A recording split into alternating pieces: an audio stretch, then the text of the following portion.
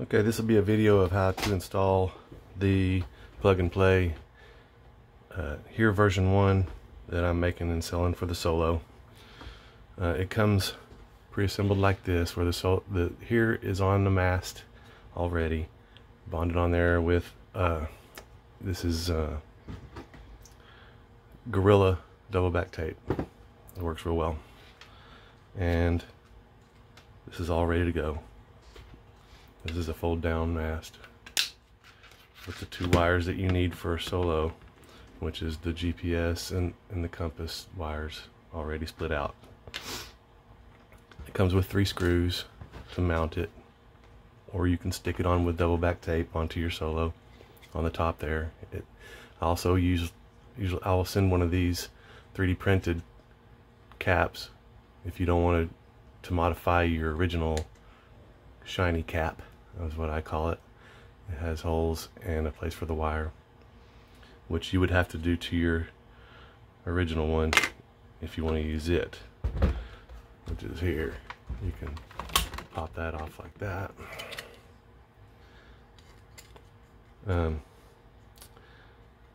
That's the first step. Okay. Second step installing it is take out the 7 screws that hold this all together. I'll pause and do that.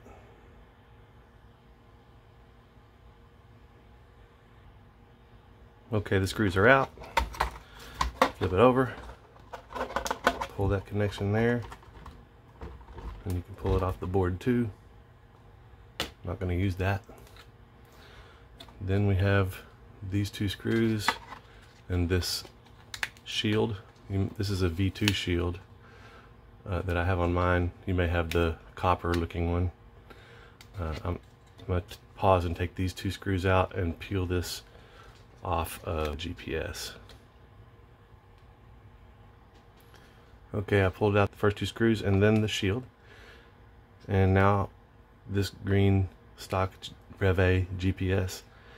I just need to remove these 2 screws here. I'll do that. Okay, now that goes wherever. And what we're going to do is we're going to use the existing screw holes that are here and here and take a 1/16 drill bit or a 1.5 millimeter and drill that through. So we're going to drill each one of those holes down through out the top with a small drill bit.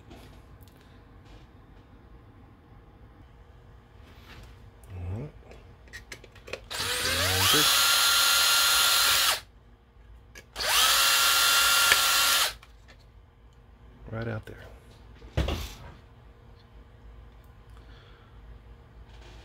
Okay, if you're going to use your original cap, you want to do that with it on so that they come through. Let's see. So you would drill that through all the way through this cap also. And if you're using your cap, you're going to have to drill a hole around here all the way through to get your wire through, or at least through the cap itself. Let's see if I can get that back off. I'm not going to use this because this is just for an example, but you don't have to drill through this part because there is enough clearance between the cap and this part for these thin wires to go and wrap underneath here, which is how you'll route the wires. But the cap does need a hole, or you can use this one, which is what I'm planning to do on this.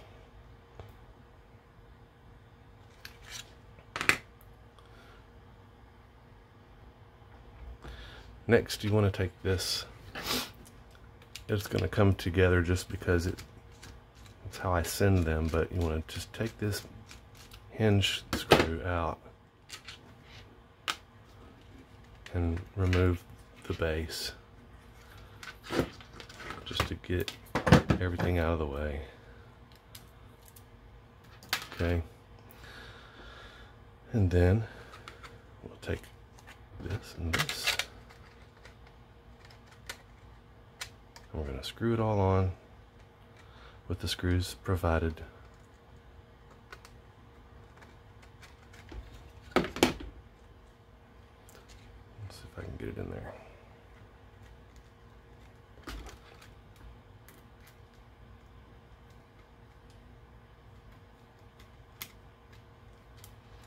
That one there.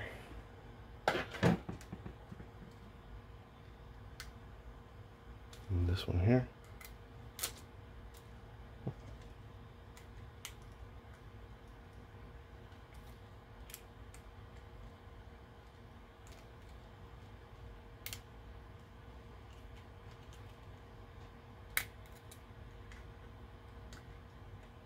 Get it through both holes. Alright, I just got them started here. And I'm going to put them down on here and run them into those holes I just drilled.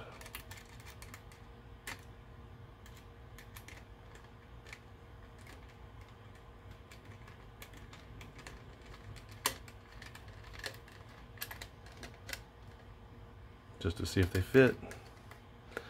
And so I can drill the third hole.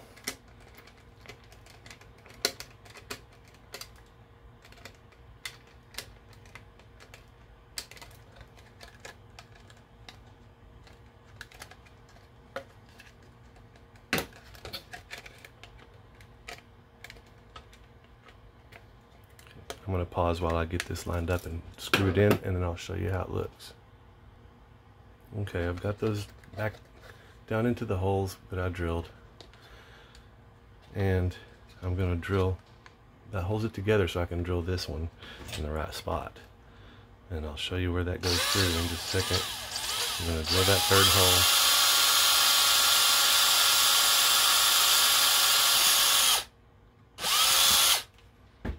right there, and it comes down through.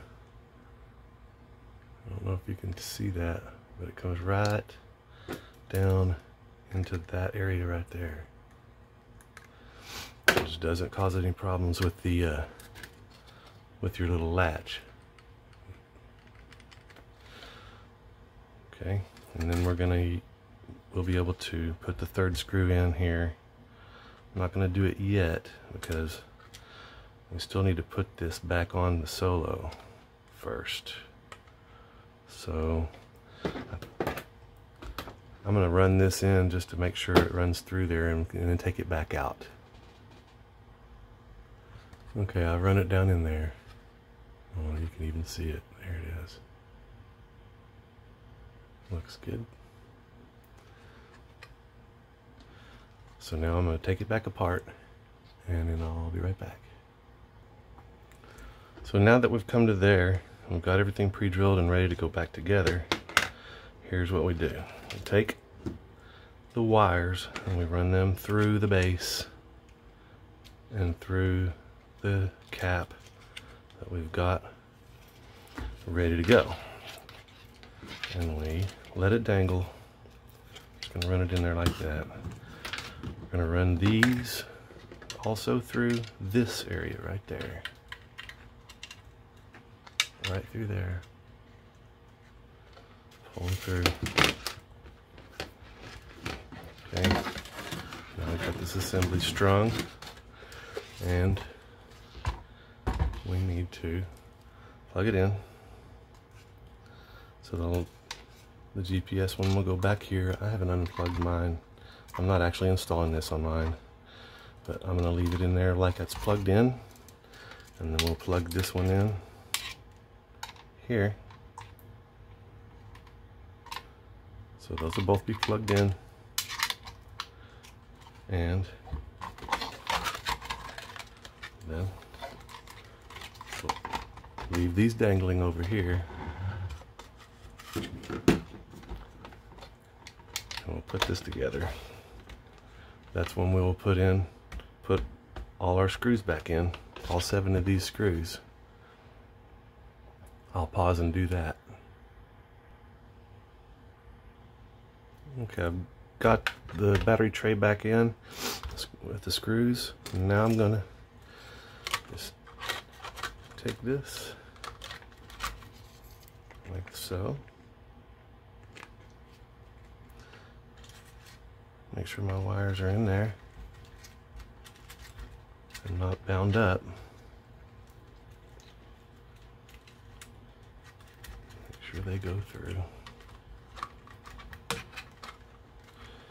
You don't need a whole lot of slack. There's going to be a little slack so that it can, so that your mast can fold down. But you don't need much, just a little bit. So kind of hold this all in place. And we're going to put these screws, these 3 screws that hold the shear base in. Let's see if I can hit the holes.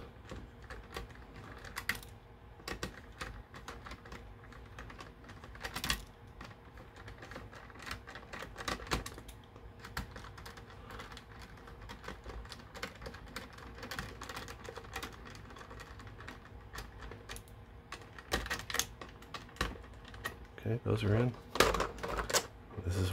This last one, you can't get to it unless you have this off of there.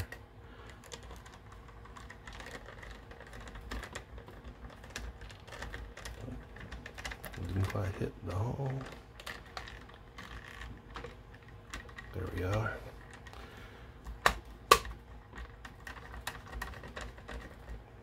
Going down. Snug. And then you can take your mast and the hinge screw, put the hinge screw back through,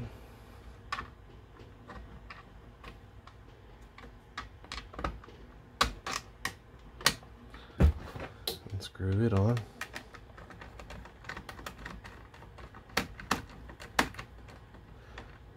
How tight you make that is up to you. You kind of just make it where it snaps in nice, because this will lock in, and it can lock in tighter if you squeeze this a little tight, but don't over tighten them. They are plastic.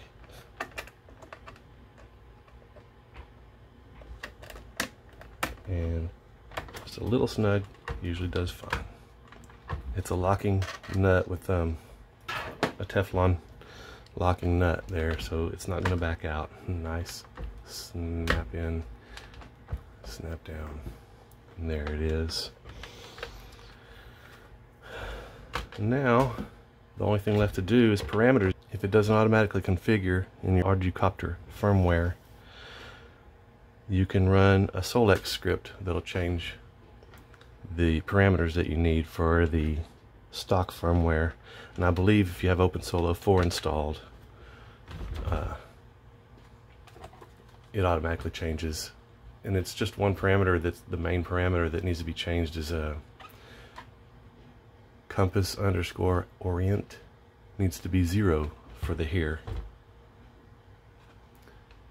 And now I'll pause and I'll bring up Solex so we can see that process. As I continued on, I was about to go and change the parameters, so I brought the Solo up and the controller up, and I'm going to do this. And if you remember earlier, I did not plug in the GPS or the compass. The compass is still plugged in on my leg, but I get this sound.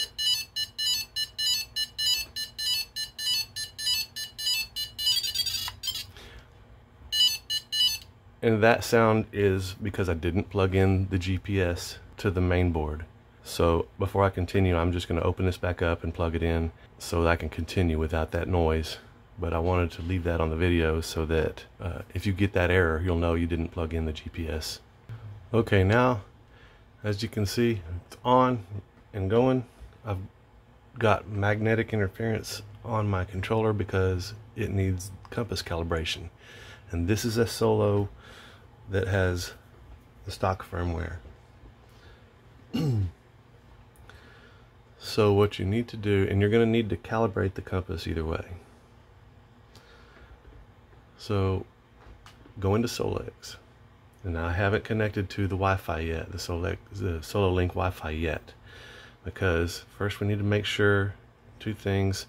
In app settings, you have to have advanced mode checked, and once you do, you will have the firmware updates at the bottom here, and it'll bring up all the things that are available. And if you go to the here compass parameters, it says available, so I'm going to download that, download complete,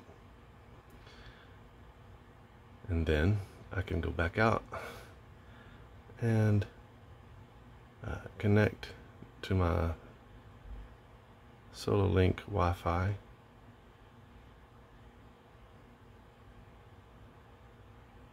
Where is it?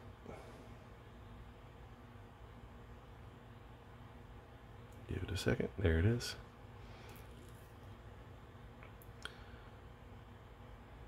Connected. And then looking for vehicle, reading parameters. I had it muted. If you don't have it muted, it'll say connected to vehicle. Vehicle type is Solo. And then simply go in here to firmware updates. Select your here compass parameters, and it will tell you what it's going to do. If you read this, it tells you what it's going to do. And it changes, it makes sure all the settings are correct, but the main thing it's changing is compass orient, that one to 0. Okay, so you hit install, install package, let it finish, and then it says power cycle solo when complete. Okay, so turn it off and back on.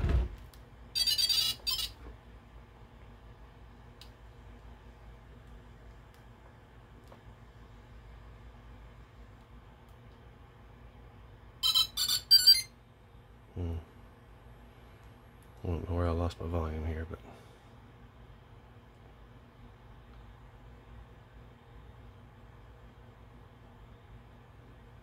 it's probably on mute.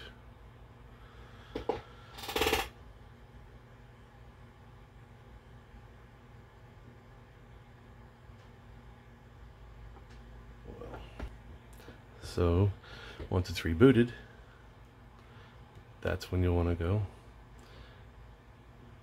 Make sure it's connected again. Connected to vehicle. Type Solo. Right. So then you want to go to your calibrations. I would suggest you calibrate IMU first, which is the level calibration. On the first step, you want to have it completely level. On the rest of the steps of that calibration, for instance, when you're doing left and right and up, down, and upside down, those don't have to be exactly level, but the first one does. Very close to level as you can get it. After that's done, recycle the Solo, turn it off and turn it back on. When it comes up, calibrate compass, and go through that process also. And when you're done, you're looking good, and it'll be ready to fly. And that's it.